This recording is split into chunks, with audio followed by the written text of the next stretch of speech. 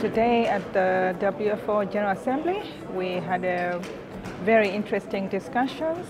a few policy issues that we discussed, and as members we had to come up with consensus on several policy issues. For example, we had a policy position on trade,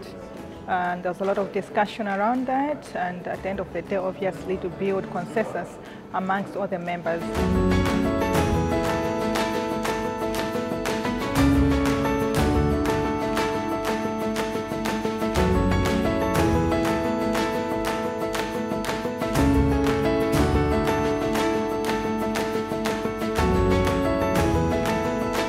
It is very important to raise our voice through the WFOs, because if we do not have the global farmer organization like WFOs, it is difficult to raise our voice, and our voice is not heard loudly. So if we have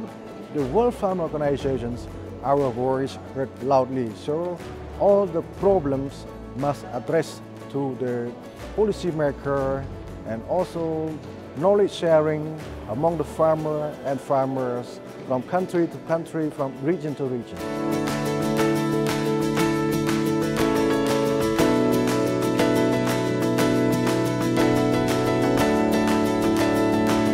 This conference is invaluable by virtue of the fact is that we get the opinions of farming around the world. From any country you can think of, we gather, we talk,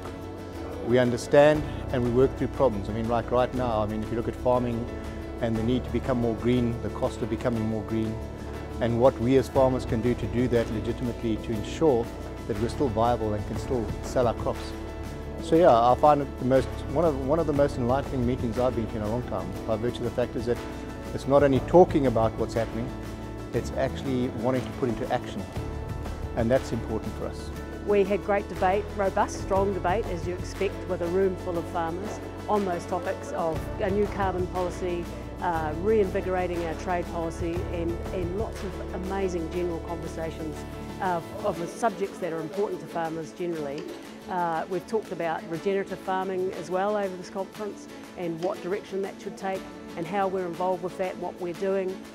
things for climate smart agriculture, the things that farmers are doing at their own farms that they can share with each other to make it better elsewhere, and great ideas are transferred in those conversations. In the evening, there is always a great gathering, and South Africa has put on a show like no other. And that is the key part too, where the farmers get together, have a good time, network as well, but actually let their hair down, for those who have hair, and enjoy themselves and party up in a spirit of bringing everyone together, collegialism at its best.